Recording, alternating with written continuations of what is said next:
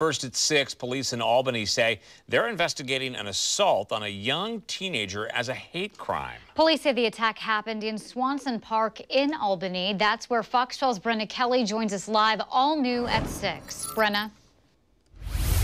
Well, I spoke to the 13-year-old's mother and father. They say their son was called racial slurs, and after he left, he was jumped here at Swanson Park. It was the bandwagon mob effect. It's horrifying, which is very, very scary. 13-year-old Nehemiah's mother, Natalie Ward, says her son is the victim of a hate crime. My son was defending the fact he was black and he didn't want people to say certain things to him. Ward says what started as hurtful song lyrics repeated by Nehemiah's friends turned into a much more dangerous situation. Nehemiah left the skate park where he was hanging out and was then jumped by older teenagers who he didn't know. They called him racial slurs, beat him up, and kicked him in the face. Nehemiah is a very friendly, good kid.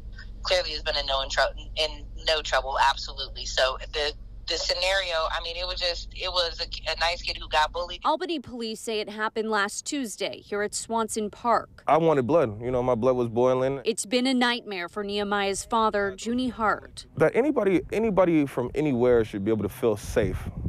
You know what I mean? And should not be treated differently than anybody. He doesn't want to leave the house. School goes back into full-time in campus on Monday. He does not want to go into campus.